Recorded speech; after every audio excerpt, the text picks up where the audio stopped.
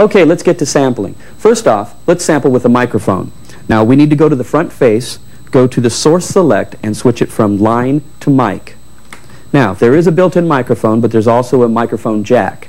When you plug in a microphone into the jack, it automatically bypasses the internal microphone. Okay? So the first thing we want to do, I'm going to sample something to bank B. So I press the record button. It automatically goes to bank A because there's an open space in bank A, but I press the AB button to move to bank B, and it goes to the first available location in bank B, which is pad number 3 for me. Now I need to set my recording level.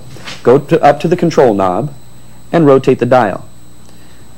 Check, check, check, check, check. Make sure your peak button doesn't light up all the time because then you're overloading the signal. Then, it's as simple as pressing the record button, saying something into it, and then pressing record again when you're done. So here we go. It doesn't get any easier than this. Now let's check it out. It doesn't get any easier than this.